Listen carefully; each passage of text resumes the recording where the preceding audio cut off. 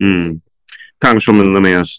I'm sure there are many people who agree amongst your congressional members. What's the argument? What argument do people make with you against? Well, Mayor, you know how convoluted the rules are here in Congress. You introduce a piece of legislation and you go around and you get members to sign on with you, and then it gets assigned to a committee and then you don't hear anything. And so we just never been able to engage with committee chairs on that piece of legislation.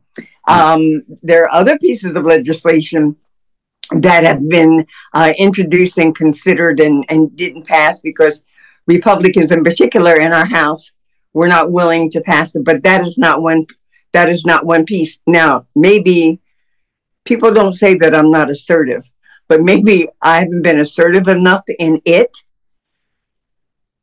But I mean, as we see every day, there's a senseless shooting. I mean, what we saw this weekend was a mass shooting. You're talking about the attempted assassination of Donald Trump, which we're recording this just less than a week after that. I'm talking about the mass shooting. Yeah. And by the way, just to be clear, no one says you're not assertive. I listened to you say to in a hearing to Louis Gohmert, take your meds. Am I correct in that? Yes, you are. That was just a moment for me.